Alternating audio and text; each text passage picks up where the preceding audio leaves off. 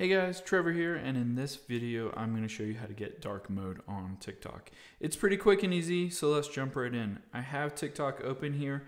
First I can tap on the me icon on the bottom right, and then the three dots at the top right here.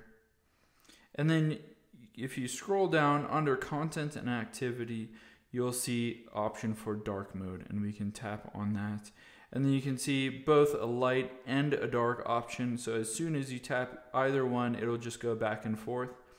Also at the bottom, it says use device settings, set dark mode to use your device's display and brightness settings. If you toggle that on, it'll just use whatever is on your default on your iPhone.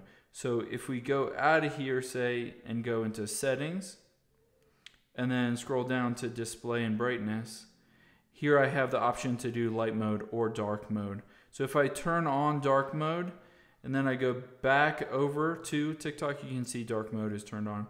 And that's because it's using whatever setting is on my general settings for my iPhone.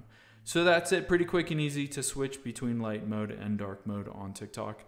Let us know if you have any questions in the comments below, and make sure to subscribe. Thanks.